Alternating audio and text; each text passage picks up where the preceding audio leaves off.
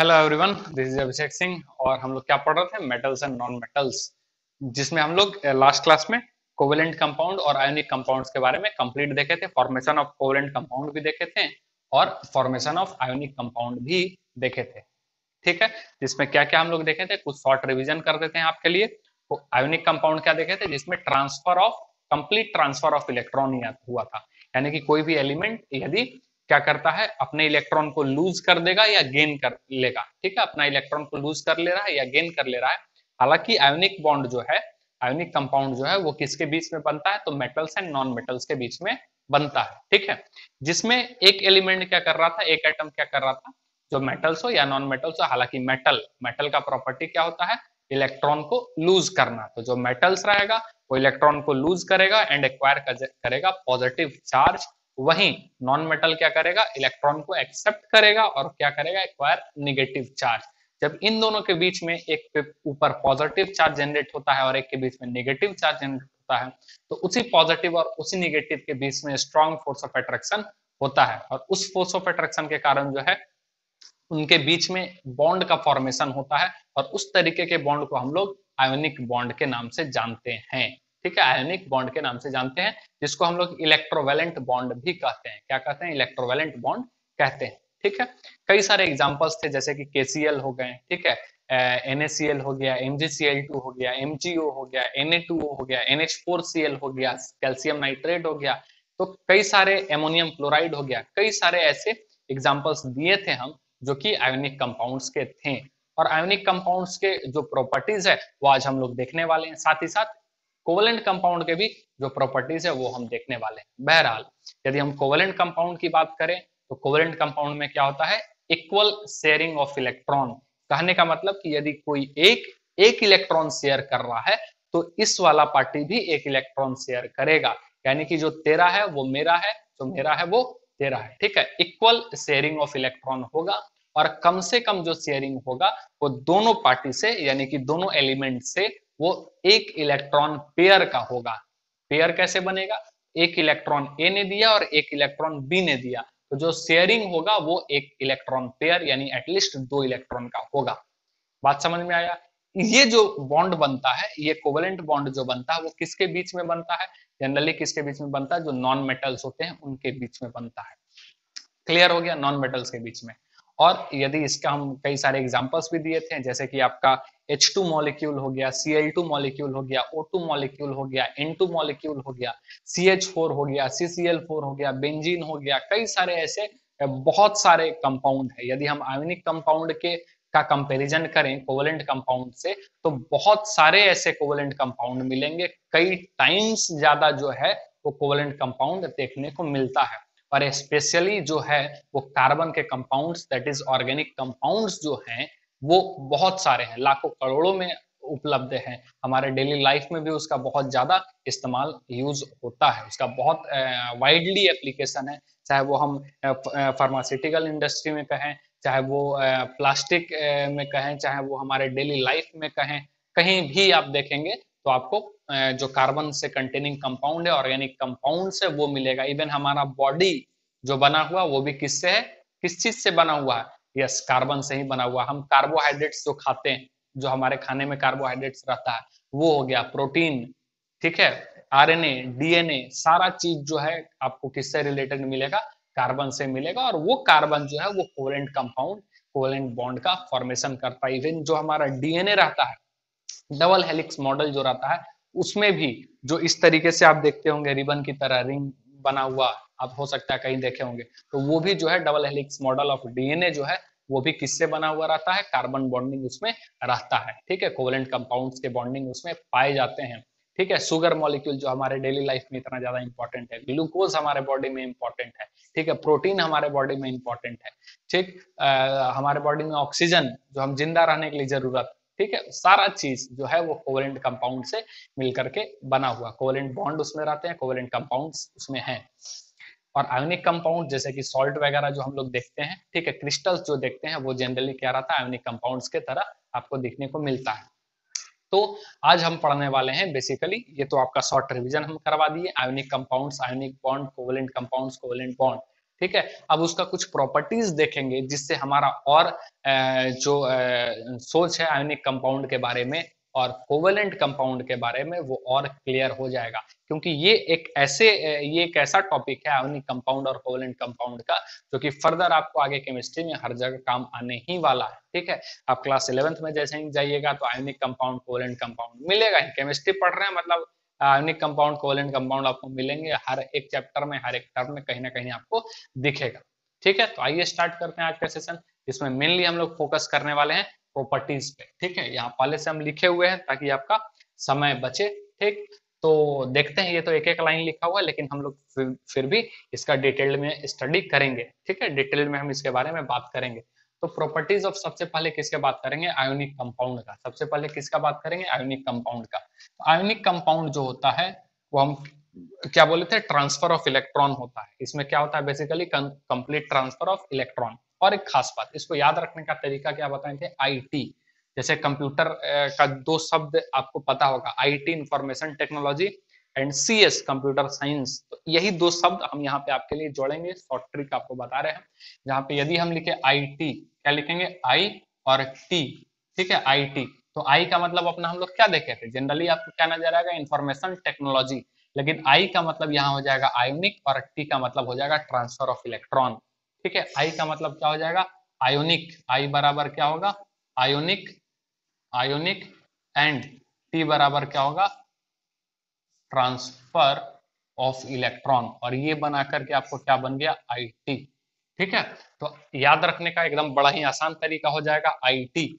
Ionic compound जो होगा, ionic bond जो बनेंगे वो ट्रांसफर ऑफ इलेक्ट्रॉन से बनते हैं। अब पहले पॉइंट की तरफ आते हैं। कहता है कि आयोनिक कंपाउंड जो होता है वो यूजुअली क्रिस्टलाइन सॉलिड होता है। क्रिस्टलाइन सॉलिड क्या होता है, ठीक है, तो जो नेचर होता है ना सॉलिड का, वो जनरली दो तरीके का होता है। एक होता है क्रिस्टलाइन और एक होता है अमोर्फस। डिटेल में थोड़ा सा बात करेंगे, हम आपको बताएंगे, लेकिन उन चीजों का आपको नोट भी करना। ठीक है, ये थोड़ा सा डिटेल जाएंगे। तो क्या बोले हम कि आयोनिक जो कंपाउंड्स होते हैं वो क्रिस्टलाइन सॉलिड में होते हैं। तो सॉलिड का ही नेचर जो होता है, सॉलिड स्टेट एक पूरा चैप्टर आपको पढ़ने को मिलेगा क्लास 12 के फिजिकल केमिस्ट्री में। तो क्या बोले हम कि जो सॉलिड जो नेचर होता है वो दो तरीके से क्लासिफाइड होता है। सॉलिड दो तरीके से क्लासिफाइड होता है, एक होता है एमोर्फस, ठीक है, और एक होता है क्रिस्टलाइन। तो दोनों में यदि हम एक एक नॉर्मली दोनों में डिफरेंस की यदि हम बात करें, तो ये भी किससे मिल करके बना हुआ है, ये भी छोटे छोटे एटम से मिल करके बना हुआ है। कौन, तो जो भी सॉलिड होगा वो छोटे छोटे एटम से मिल करके बना हुआ होगा। छोटा छोटा एटम NaCl, NaCl, NaCl का ही बात कर ले तो Na atom, Cl atom, NaCl, NaCl करके बना होगा। ठीक, और तो जो क्रिस्टलाइन होता है ना, जो क्रिस्टलाइन होता है उसमें जो अरेंजमेंट होता है एटम का, जो अरेंजमेंट होता है एटम का वो एकदम ऑर्डर्ड फॉर्म में रहता है। यानी कि यदि क्रिस्टलाइन है यानी कि एकदम अच्छे से अरेंज रहेगा, कुछ इस प्रकार से अच्छे से अरेंज रहेगा, ये इस तरीके से अरेंज रहेगा। ठीक है, एक पैटर्न में। मेरी बातों को ध्यान से समझिएगा और नोट करते जाइएगा, जो ये सब मुख्य बात बता रहे हैं एकदम पैटर्न में रहेगा। किसी भी पैटर्न में हो सकता है, ये तो हम एक पैटर्न बता रहे हैं, या तो ऐसा हो सकता है, नहीं तो फिर क्या, एक मान लेते हैं ऐसा नजर आएगा और एक फिर ऐसा नजर आएगा, फिर एक ऐसा नजर आएगा, ठीक है, और एक फिर उसके अंदर नीचे वाला पार्ट, तो एक पैटर्न में रहेगा। तो जिसके कारण क्या होता है कि उसको तोड़ना बड़ा ही मुश्किल हो जाता है उस क्रिस्टल को, क्योंकि वो एक पैटर्न में, बात समझ में है, वो एक पैटर्न में जिससे उसका मजबूती और बढ़ जाता है। लेकिन दूसरी तरफ यदि हम बात करें अमरफस सॉलिड का, अमरफस, ठीक है, ये तो क्रिस्टलाइन सॉलिड बोला NaCl के बारे में, यानी समझ में आया कि NaCl जो क्रिस्टल होगा वो क्या होगा, एकदम पैटर्न वे में होगा, NaCl, NaCl, NaCl, ठीक है, लगातार वो बढ़ता हुआ आपको नजर आएगा। जिससे क्या होगा, उसका मजबूती जो होता है वो फोर्स ऑफ अट्रैक्शन जो होगा और ज्यादा स्ट्रांग हो जाएगा एज कंपेयर टू जो अमरफस सॉलिड होगा। ठीक है, बात समझ में आया। तो यदि हम अमरफस सॉलिड की बात करें, अमरफस सॉलिड की बात करें, उसमें जो अरेंजमेंट होगा, उसमें जो अरेंजमेंट होगा वो पैटर्न वे में नहीं रहेगा, यहाँ है, यहाँ है, यहाँ है, ठीक है, यहाँ है, यहाँ है, यहाँ है, यहाँ है, यहाँ है, कोई पैटर्न वे में नहीं रहेगा। और पैटर्न वे में नहीं रहने के कारण जो होता है, उनके बीच में बहुत ज्यादा फोर्स ऑफ अट्रैक्शन मजबूत नहीं हो पाता है, और जिसके कारण वो जल्दी टूट जाते हैं, बिखर जाते हैं। ठीक है। तो इसीलिए जो क्रिस्टलाइन सॉलिड होता है, आपको ये भी समझ में आ जाना चाहिए कि क्रिस्टलाइन सॉलिड और अमorphous सॉलिड में मजबूत कौन होगा, किसका मेल्टिंग पॉइंट ज्यादा होगा, ठीक है, मतलब कौन ज्यादा मजबूत होगा, किसका क्रिस्टल ज्यादा मजबूत होगा, तो वो कौन सा होगा, क्रिस्टलाइन सॉलिड। जैसे डायमंड, डायमंड भी क्या है, क्रिस्टल फॉर्म में, ठीक है। और यदि यहाँ पे हम बात करें क्रिस्टलाइन सॉलिड, तो किसका एग्जाम्पल दिया है, NaCl, और NaCl जो रहेगा वो क्रिस्टल दानेदार आपको नजर आता है, ठीक है। तो दानेदार नजर आता है तो वो किस तरीके का सॉलिड आपको मिलेगा, क्रिस्टलाइन सॉलिड आपको देखने को मिलेगा। बात समझ में आया, ठीक। इसीलिए वो क्या होता है, वो तो क्रिस्टलाइन है, तो क्रिस्टलाइन है तो क्या रहेगा, टफ होगा, हार्ड होगा, और हार्ड होगा तो मेल्टिंग पॉइंट वगैरह भी उसका, बॉइलिंग पॉइंट भी ज्यादा होगा। बात समझ में आया। दूसरे पॉइंट की तरफ हम आगे बढ़ते हैं। दूसरा पॉइंट कहता है कि ionic compound high melting point. अब देखिए ये चीज आपको समझ में आया, क्रिस्टलाइन सॉलिड क्या होता है, पैटर्न वे में होता है, ठीक है। पैटर्न वे में होने के कारण फोर्स ऑफ अट्रैक्शन बहुत ज्यादा होता है, अच्छा फोर्स ऑफ अट्रैक्शन वहां देखने को मिलता है, क्योंकि सारे एटम्स जो है, चार्ज्ड आयन जो है, वो एक अरेंज्ड वे में है, अरेंज्ड वे में है तो एक को दूसरे से अट्रैक्शन करना बड़ा आसान होता है। लेकिन यदि वो अरेंज्ड वे में नहीं रहेंगे तो हो सकता है कि Na+ के बगल में Na+ ही आ जाए तो वहां रिपल्सन होने लग जाएगा, Cl- के बगल में Cl- आ जाए तो वहां ही रिपल्सन होने लगेगा। तो अरेंज वे में नहीं होने का कारण ये हो जाता है, ठीक है, परेशानी ये हो जाती है।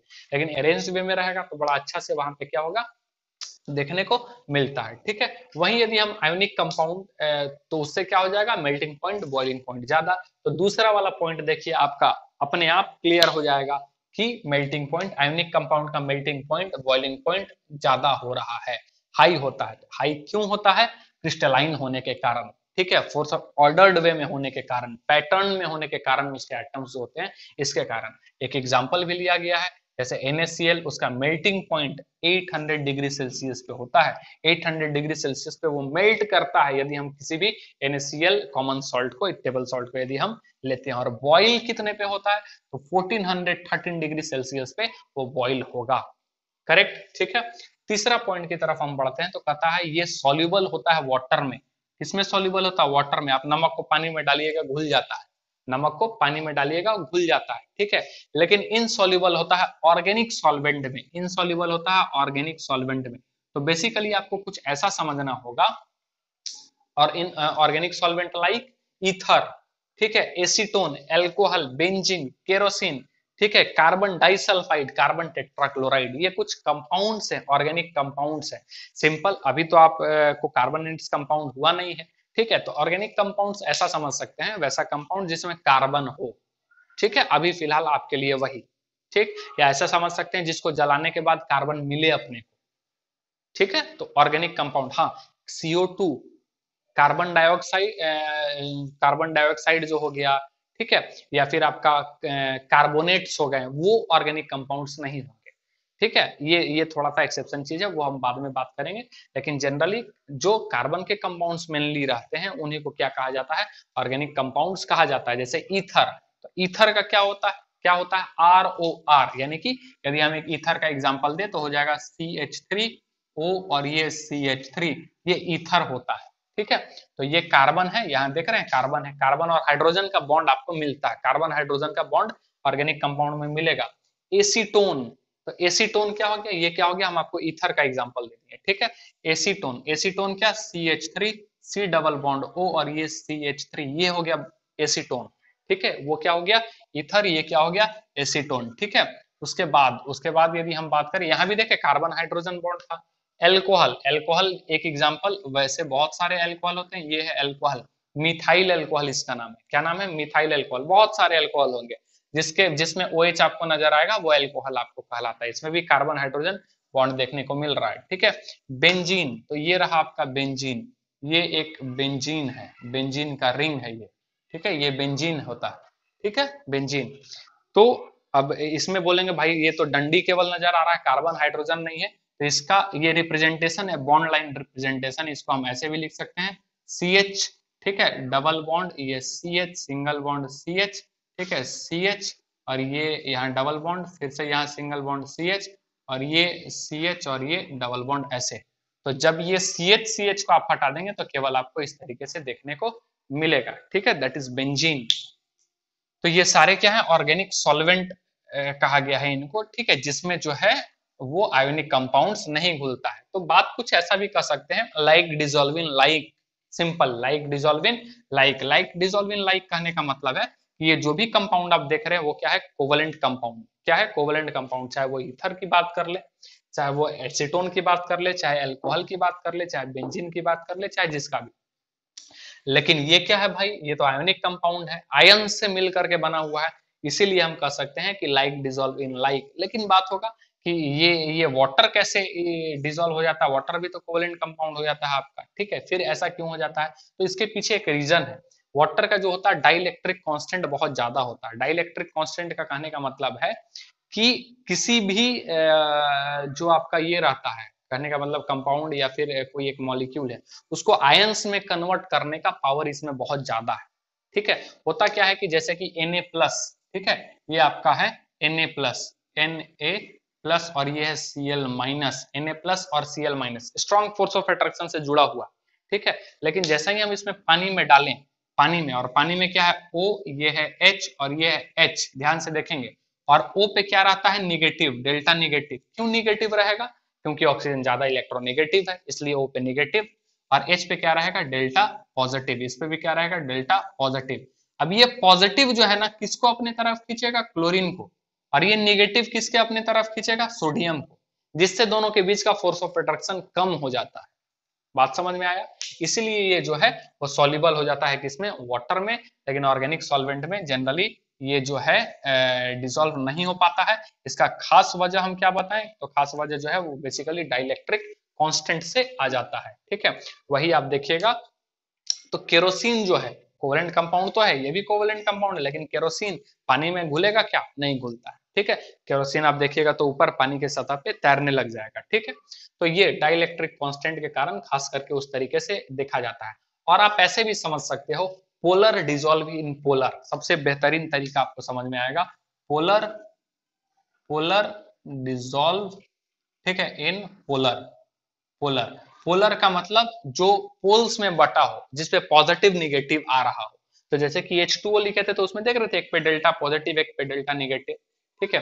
तो वो जिसमें जितना ज्यादा चार्जेबल आपको रहेगा, उतना ज्यादा चार्जेबल को क्या करेगा, डिसॉल्व करेगा। और NaCl क्या है, चार्ज तो कंपाउंड पहले से है, ठीक है। और भी कई सारे रीजंस होते हैं सॉल्युबल होने के, वो अभी आपके लिए नहीं, ठीक है। और बहुत सारे क्राइटेरिया होते हैं, जैसे कि क्रिस्टल एनर्जी होता है, लैटिस एनर्जी होता है, ठीक है, लैटिस इंथैल्पी हो जाता है, आयोनाइजेशन एनर्जी हो जाता है, ठीक है।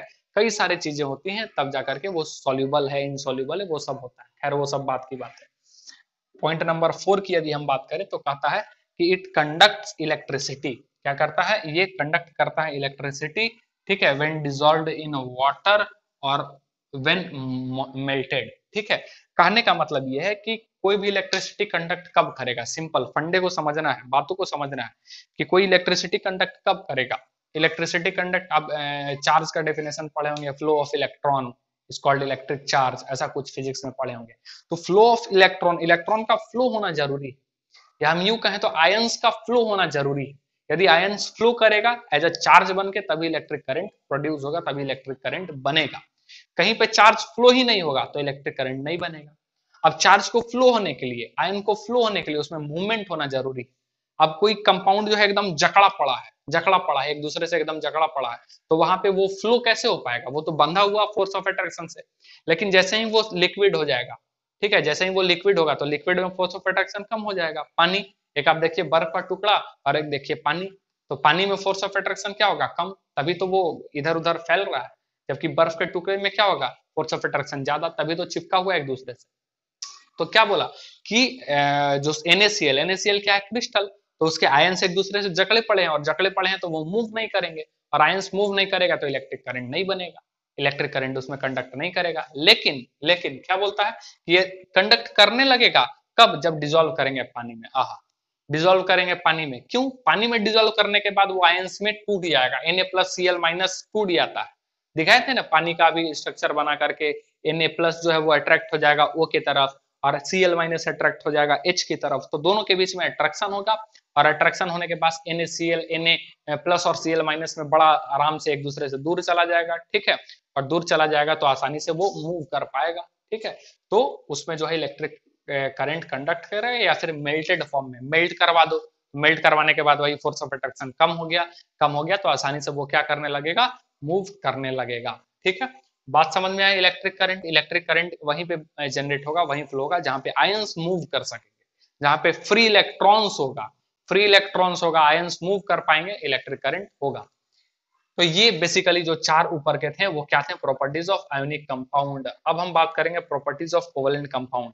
बेसिकली जस्ट इससे क्या मिलेगा, आपको अपोजिट देखने को मिलेगा। कहता है कि कोवेलेंट कंपाउंड जो होते हैं वो यूजुअली लिक्विड और गैसियस फॉर्म में होते हैं। किसमें रहते हैं, लिक्विड और गैसियस फॉर्म में। लिक्विड और गैसियस फॉर्म में हम आपको बता देते हैं, जैसे कि आपका लिक्विड CCl4, कार्बन टेट्राक्लोराइड, ठीक है, ये सब आपको देखने को मिलेगा। फिर कई सारे ऐसे आपको लिक्विड कंपाउंड भी मिलेंगे। ठीक है, वो किसके होंगे, आपका कोवेलेंट कंपाउंड। लिक्विड और गैसियस, गैसियस में इथाइन मॉलिक्यूल, CH4, ठीक है, ये सब क्या है आपका, ये आपका आ जाएगा गैसियस में। ठीक है, ये किस में आ जाएगा, गैसियस में। लिक्विड में और एल्कोहल भी आ जाएगा, कोवेलेंट कंपाउंड। एल्कोहल लिक्विड होता है, ठीक है, और लिक्विड में पानी, पानी भी क्या है, कोवेलेंट कंपाउंड ही तो उसमें होता है। तो लिक्विड अभी जो जो हम बताएं वो आप एग्जांपल के तौर पे लिख लेना। वाटर हो गया, ठीक है, कार्बन टेट्राक्लोराइड हो जाएगा, साथ ही साथ आपका एल्कोहल हो गया। कई सारे आपके कोवेलेंट कंपाउंड है जो कि आपको किसमें मिलेंगे, केरोसिन लिक्विड हो जाएगा, ठीक है, डीजल पेट्रोल वो सब सारा क्या हो जाएगा, लिक्विड हो जाएगा। बात समझ में आया, क्लियर है। ठीक है, एसीटोन वगैरह ये भी क्या है आपका लिक्विड फॉर्म में पाया जाएगा। क्लियर है। गैसियस में आपको क्या बता दिए, मीथेन हो गया, इथेन हो गया, ठीक है, प्रोपेन हो गया, ब्यूटेन हो गया, ये सब किसमें रहेंगे, गैसियस फॉर्म में आपको देखने को मिलेंगे। इथाइन गैस हो गया, वो भी क्या हो जाएगा, गैसियस फॉर्म में आपको देखेंगे। H2 हो गया, H2 मॉलिक्यूल, Cl2 मॉलिक्यूल, ठीक है, chlorine gas, nitrogen gas, oxygen gas, वो किसमें होगा, सारा तो गैसियस फॉर्म में ही है। कुछ जो है वो सॉलिड फॉर्म में रहेंगे, जैसे कि ग्लूकोज, ग्लूकोज क्या है, सॉलिड फॉर्म में रहता है। और क्या, सुगर, सुगर केन सुगर, वो क्या है, सॉलिड फॉर्म में आपको मिलेगा। यूरिया, यूरिया खाद होता है, ठीक है, फॉर्मूला क्या होता है, यदि ग्लूकोज का हम फॉर्मूला का बात करें तो क्या होगा, C6H12O6, ये होगा ग्लूकोज का। यदि शुगर का हम बात करें तो क्या हो जाएगा, C12H22O11, ठीक है, ये हो जाएगा शुगर का। और यूरिया का क्या हो जाएगा, NH2CONH2, ये आपका यूरिया हो जाएगा। तो ये सारे क्या होंगे, सॉलिड होंगे, सॉलिड फेज में पाए जाएंगे, और ये कोवेलेंट कंपाउंड्स है। बात समझ में आ रहा है, क्लियर हो रहा है किस तरीके से चल रहा है। ठीक, अब यहाँ पे प्रॉपर्टीज ऑफ, और हम आगे देखते हैं, बढ़ते हैं। क्या बता दिया आपको, लिक्विड का भी एग्जांपल बता दिए, गैसियस का भी एग्जांपल बता दिए, और सॉलिड का यहाँ हम लिखे हुए हैं। ठीक है, फॉर्मूला भी बता दिए, C12H22O11 शुगर, ग्लूकोज C6H12O6, और यूरिया NH2CONH2, या कभी कभी CONH2 का होल टू भी लिखा हुआ मिलेगा।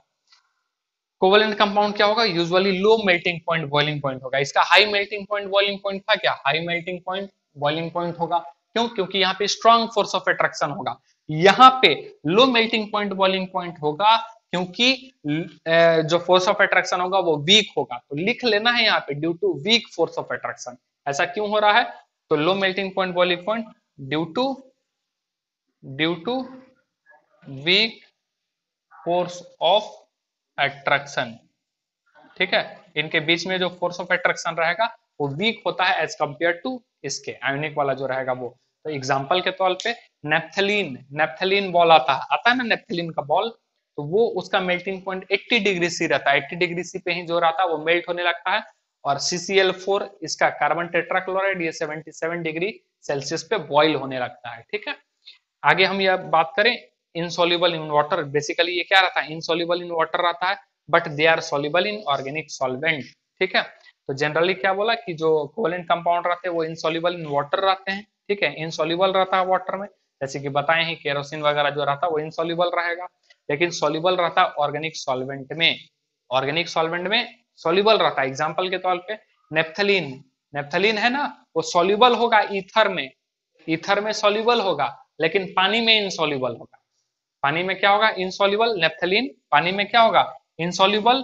ठीक है, और जो ईथर रहेगा, ठीक है, वो क्या रहेगा, ईथर में क्या रहेगा, सॉल्युबल। क्लियर है। और फोर्थ पॉइंट यदि हम बात करें तो कहता है covalent compound does not conduct electricity because they do not contains ion. ये तो हम ये यहाँ पे रीजन भी लिख दिए आपके लिए कि ये जो है कंडक्ट इलेक्ट्रिसिटी नहीं करेगा। क्यों नहीं कंडक्ट करेगा? क्योंकि इनके आयंस नहीं होते हैं, तो ये मूव नहीं करेंगे। क्लियर है? बात समझ में आया? तो ये आपका था properties of ionic compound, covalent compound. इन्हीं प्रॉपर्टीज के आधार पर आप क्या लिख सकते हैं? Difference between ionic compound and covalent compound. ठीक है? क्या difference between ionic compounds and covalent compound. तो इसको कैसे लिखेंगे? बस ये हम आपको एक आइडिया दे रहे हैं, आपको पढ़ा चुके हैं। डिफरेंस बिटवीन, ये आपको क्या लिखना है? डिफरेंस बिटवीन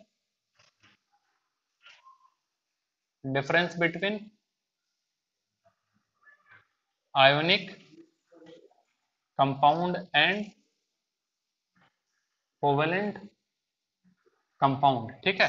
तो यहां आपको क्या लिखना है? आयोनिक कंपाउंड, और यहां आपको क्या लिखना है? Covalent compound. ठीक है? Covalent compound. ठीक है? Ionic compound, covalent compound, 1 2 3 4। ठीक है? क्या लिखना है? ये चार प्रॉपर्टी, ये जो प्रॉपर्टी बताए हैं ना, यही चारों प्रॉपर्टी को यहाँ पे लिख देना है। ठीक है? क्या होगा? ये क्या हो जाएगा? क्रिस्टलाइन होगा, क्रिस्टलाइन इन नेचर। ठीक है? High melting point, boiling point, high. ठीक है? MP and BP. ठीक है? तीसरा क्या था? Soluble in water, soluble in water. चौथा क्या होगा? Conduct electricity, conduct electricity. ठीक है? In when dissolve in water. ठीक है? डिसॉल्व्ड इन वाटर और मेल्टेड फॉर्म। ये क्या हो गया? चार प्रॉपर्टी हो गए इसके। वही वाला क्या होगा अब? उसमें क्या हो जाएगा? ये पहला पॉइंट इसके लिए क्या हो जाएगा? ये क्रिस्टलाइन नहीं होता है। कोवेलेंट कंपाउंड जनरली क्रिस्टलाइन आपको मिलेंगे भी, कई जगह आपको नहीं भी मिलेंगे। तो जनरली हम लोग क्या लिखेंगे कि ये किस में पाए जाते हैं? आपका सॉलिड, लिक्विड और गैसियस में। ठीक है? या फिर और हम लिख सकते हैं क्रिस्टलाइन और अमरफस दोनों होता है इसमें। ठीक है? क्रिस्टलाइन और अमरफस दोनों रहेगा। ये तो जनरली क्रिस्टलाइन और इसमें दोनों रहेंगे। ठीक है?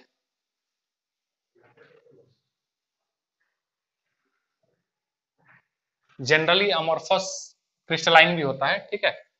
Crystalline and